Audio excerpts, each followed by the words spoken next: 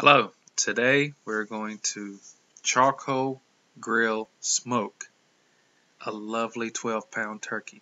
Now you have to forgive me, this is my first time voicing over in a video because the initial video I kind of messed up in real time. So, of course, the first thing we are going to do, we're going to go light up the charcoal.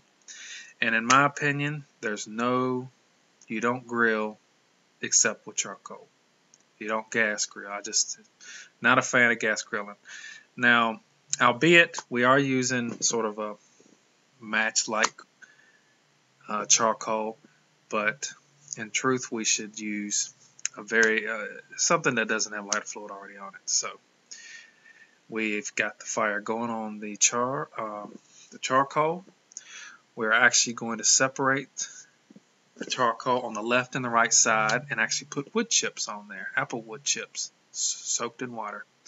Let's go inside, check on the turkey, make sure it's still there because you never know.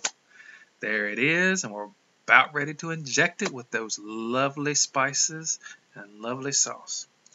Now we do this all over the turkey to keep the meat moist while we're grilling it. The flavored sauce is basically a mix of butter, chicken stock, salt, pepper, some Cajun spices that we made up ourselves, and like I said, we just inject it in parts of the turkey and to keep it moist and also give it awesome flavor. We'll also spice the outside with Cajun seasonings.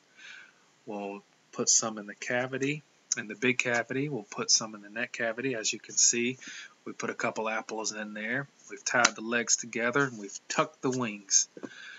We've basted it with butter on the turkey, and we'll also do that each time, every hour upon the hour, we'll baste it with butter while it's on the grill. As you can see, the grill is ready to go. We've put the wood chips on the coals on the left and the right side, and the drip pan's right in the middle. We'll put the grate on it now, and then pretty soon the turkey will be on it as well. And there's apple wood chips soaked in water. Each hour, we're going to cook this for 3 hours. So there we go, we've got it on there, and of course the wings have become untucked, but it is what it is. We're going to keep it. As you can see, it's smoking, it's already dripping, the wonderful juices are dripping already. Cook it, like I said, we're going to cook it for 3 hours. We're going to keep each hours up, we're going to do the left side and the right side with more coals. We're going to put some more wood chips on there each time so we can keep it cooking. As you can see, I'm like, man, the things came untucked, but it is what it is. Unfortunately, since we don't have a grill with the sides that open on the left and the right, we actually have to take the entire turkey off each hour. But she's showing that we gotta have the grill smoking sort of perpendicular so the smoke rolls over the turkey while it's cooking. It has now been an hour. We're going to change the coals. We're going to change the apple wood. Of course, we're going to start the coals there in the chimney to get them ready. And since we don't have a big grill, we actually had to take the entire 12-pound turkey off and put it in this pan there on the left. There it is. And actually take the grate off. Put some more coals on the left, put some more coals on the right, put some more wood chips in there to keep it going. And we'll do this after the first hour and after the second hour. And then, of course, we'll baste the turkey itself to keep the outside from burning, but also keep it moist and give it lovely flavor. So that's about all you have to do. That's after the first hour, so we'll cook it for another 2 hours. And put the lid back on there. And then this is what you will get.